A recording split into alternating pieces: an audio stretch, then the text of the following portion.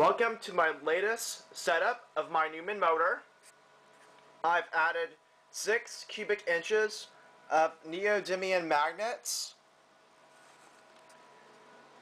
to my 16-pole Newman motor. 8 poles in this coil, 8 poles in this coil, and the same is true for the magnets. So you got 16 for the coils and you have 16 for the magnets. So every time this is moved, you're going to move it 1/8 of a turn, just about, and that's about how long it's between each of these contacts on this commutator, which I have various pictures of on my previous videos. The voltage on this is rising only because I recently put it on a load, meaning I turned the thing on. Now, to turn the thing on, I will now adjust this position.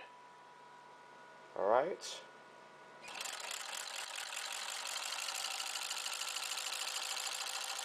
Alright. So this is actually the voltage as seen under load. Now, if I pop this out here,